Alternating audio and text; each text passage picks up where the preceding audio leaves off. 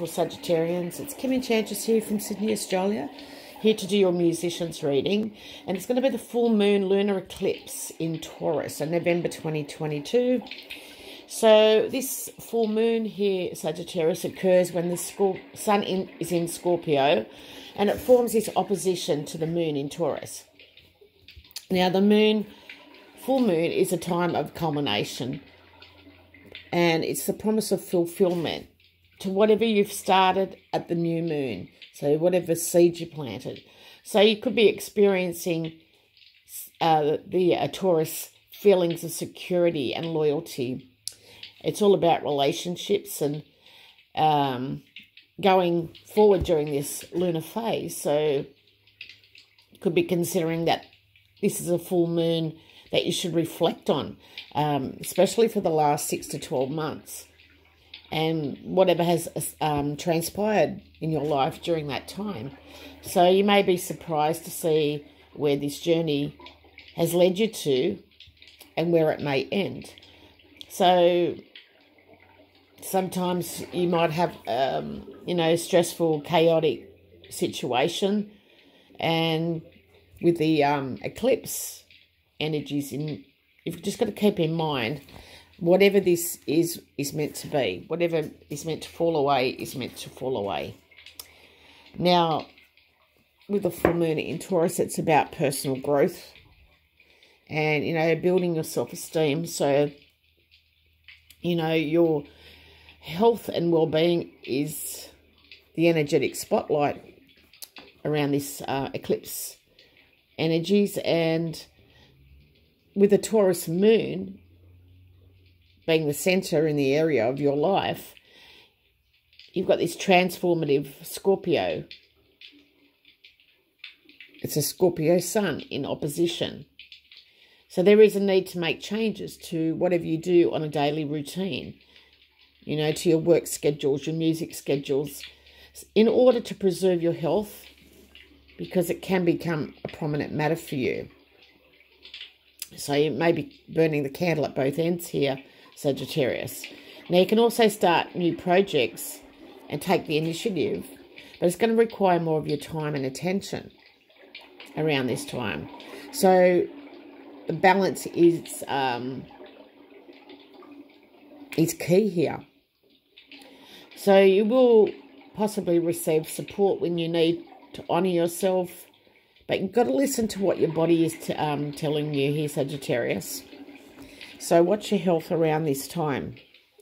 Now, we've got the Lenormand cards. We've got the key, which is the Sun North Node. It's about your identity, your ego, and your birth sign. We've got the Sight. It's a planet Chiron, which is about the wounded healer.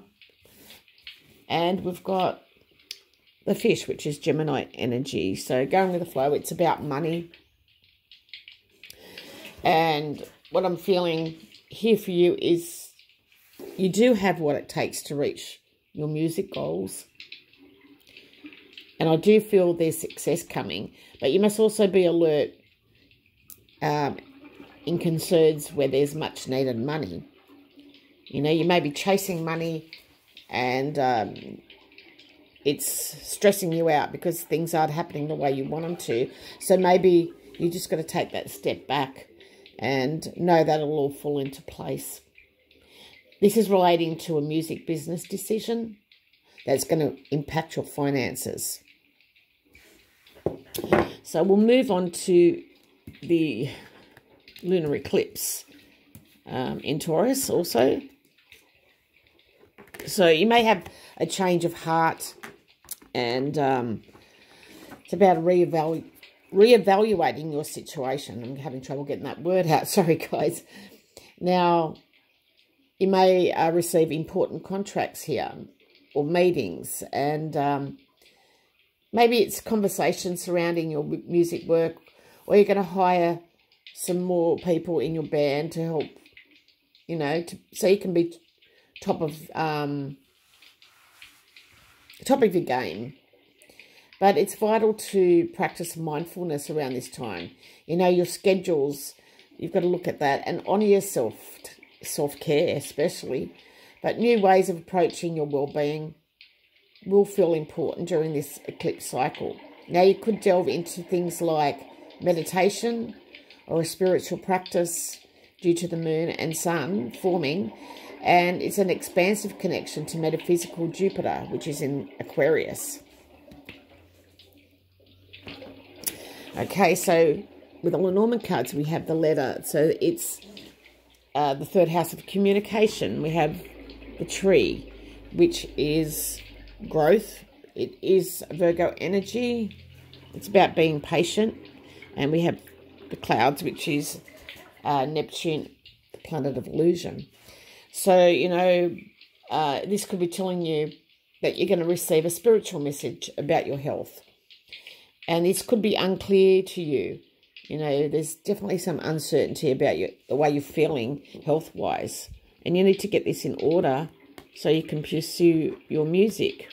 You know, you could be a writer here, a songwriter. Now, we've got the final outcome for you around this time from the Animal Tarot. It's the King of Summer. Now, the spiritual meaning of this is the summer solstice, which is about finding balance in your life and gathering the courage to be the boldest version of yourself. But remember, you can't do that without good health here, Sagittarius. Now, the solstice in Latin means the sun that stands still. So it refers to the fact that the sun is out for the longest time of the year.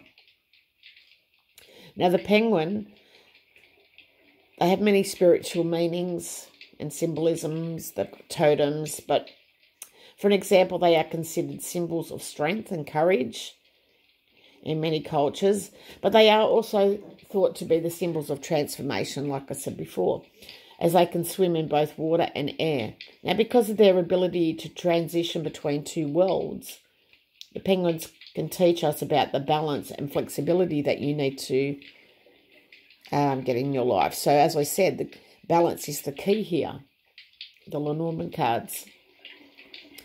Now, the penguin spirit indicates determination and patience, like I said, with the Virgo energy, with the tree, and endurance. It also calls for your self-discipline and determination. It's going to play a crucial role for you in achieving your goals here, Sagittarius. Now, the penguin spirit animal also teaches you how to have grace when it comes to your actions and definitely your emotions. So that's all I have for you guys. I hope it resonated with you. Please leave a message below. Give me a thumbs up. Subscribe to the channel if you will. And I'll see you next time. Love to you all. Bye for now.